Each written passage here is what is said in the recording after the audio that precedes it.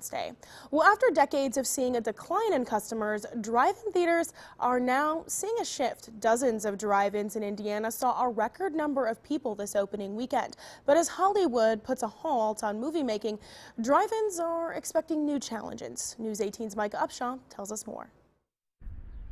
Drive-ins have been around for a long time. Their peak time was about in the 50s. Every little town had a drive-in. In Monticello, that drive-in is Lakeshore Theater.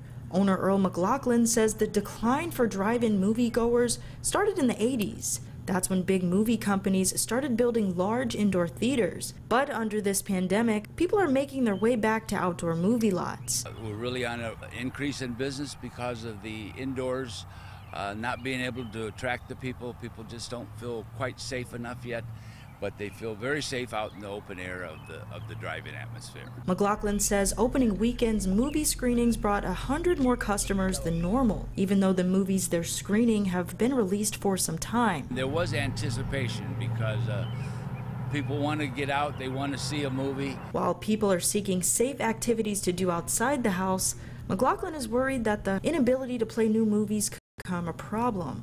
We're having to play older pictures now because there's no newer pictures. Hollywood's not making anything. McLaughlin says all theaters are playing reruns only. Movie makers have put new releases on halt to figure out how to recoup the millions of dollars they expected to make back in theaters. He's hoping the desire for families to create new memories will outweigh the fact that it may be a movie they've already watched. We have people come in here and say, we've been married 50 years and our first date was at this drive-in movie theater. It'll always be a special niche, and they'll stay around, though. They'll stay around. In Monticello, Micah Upshaw, News 18. Well, like bars and restaurants, drive-ins are also required to function at 50% capacity. Lakeshore Drive-in's limit is 300 cars right now. You can find out the list